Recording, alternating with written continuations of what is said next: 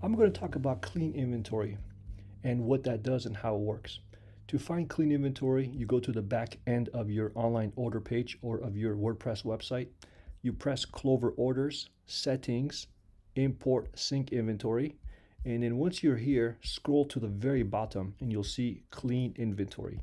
Clean Inventory removes modifier groups, modifiers, taxes, basically cleans your inventory. So what it does, it checks with your Clover inventory, and if it finds any item that's no longer on your Clover inventory, it removes it from there. So for example, here's the modifier groups. There's only two modifier groups here. Here's the categories, okay? It will look through your modifier groups, it will look through your categories, and if it finds something that no longer exists on your Clover, it will remove it. So let me tell you how that works. So when you press this button, it's going to ask you a question. It will tell you that it'll take a few minutes. So depending on how big your inventory is, it could take some time. Okay, so I'm going to press next. The first thing it will clean is the order types. Go ahead, clean this one too, okay? Because order types will be a very fast clean and it's worth doing it. Next one will be, well, yeah, before you press next, make sure you see the word cleaned. When you see this word, that means you can go to the next step and then press start. Cleaned, then now you can go to the next one, press start. Again, just wait till it says cleaned, okay? Now that I saw the word cleaned, now I can go to the next one and then start. Modifiers can take a long time depending on how many modifiers you have.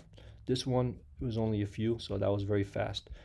Categories can take maybe 30 seconds. This one will take about 20-30 seconds because there's 37 categories. So the more categories you have, the longer it will clean it. So what happens is it's checking the Clover categories, and if it compares it, if there's any difference, it will remove it. So let's say you remove 2 categories from Clover inventory, it will check. If nothing is there to be cleaned, it won't remove it. Next one. So again, when you do this, even if you did not remember if you removed anything from there, it's always a good idea to do it because it will just improve your inventory just in case. Because you may have a redundant item there. You may have an item or a category or a modifier that you no longer need or you moved it from Clover. So it's a good time to do this. This one will take a while, okay? Because there's 997 items. Again, cleaning items takes the longest. So you may want to walk away, grab some tea, grab water to drink, because depending on how many items you have, it'll take some time. Because this video is an example video, I'm just showing you how to do it. I'm going to skip this, okay? I'm going to press next. But in your case, make sure to wait it out until it finishes. When you see the word cleaned, that means you're done. But because I don't want to take too much of your time in this video, I'm going to press next. When you're finished, you'll see this message. That means your inventory has been cleaned. Now, let me explain to you what manual sync is, okay? Manual sync is if you added items. If you added items to your Clover inventory, clean inventory won't show it. This will only help you remove old stuff. So after you finish your clean inventory, it's a good idea to refresh the page at the very top of your browser. Just refresh the page, okay? Once you refresh the page, go back to import sync inventory here and start this process, okay? Let's say you add a new order type, press update order type. If you change your taxes, press update taxes. If you don't remember if you change your taxes, it's still okay. You can still press this button. It's not going to hurt it. If you change your modifiers, press this button, okay? I recommend doing all of them because somebody at the business may have changed something. Maybe your partner changed something. Maybe an employee changed something and you don't remember which one they changed. Just do all of them just in case, okay? I'm going to do categories now.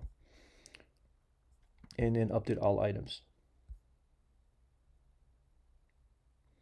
And items will take a little bit longer because there's 1146, but it shouldn't be too long. So why did I do it? Why did I do a clean and a manual sync? Again, in your case, you may not have to do both. You may just have to do a clean and you're done.